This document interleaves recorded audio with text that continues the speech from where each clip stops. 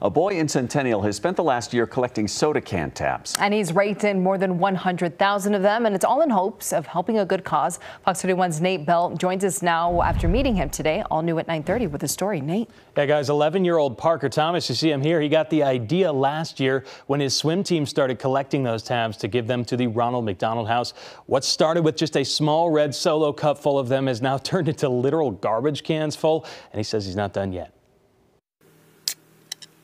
Parker Thomas is enjoying a can of lemonade on a hot summer day.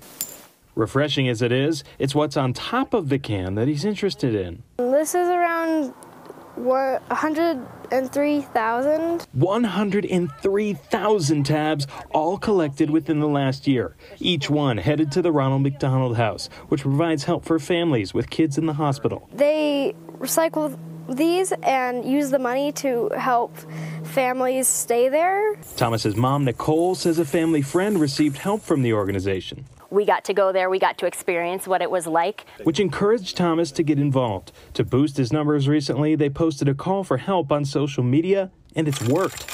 He's gotten tens of thousands of tabs in just a couple weeks. I just feel like this is making such a big impact on the community. They've also got collection jugs out in a few places around town, hoping to add more to local businesses. Thomas's mom is proud to see him helping those in need. I have always said that Parker's going to make a difference in the world.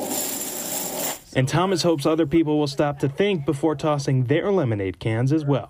If I can inspire other people to do that, those people will inspire other people to do that, and it's just an infinite loop.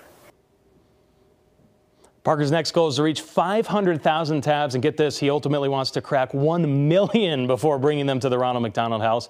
And you can help out with him. If you got some tabs at home and want to send them his way, you can email cantabparker@gmail.com. In studio, Nate Bell, Fox 31. Yeah, let's keep that infinite loop going. Nate, thank you.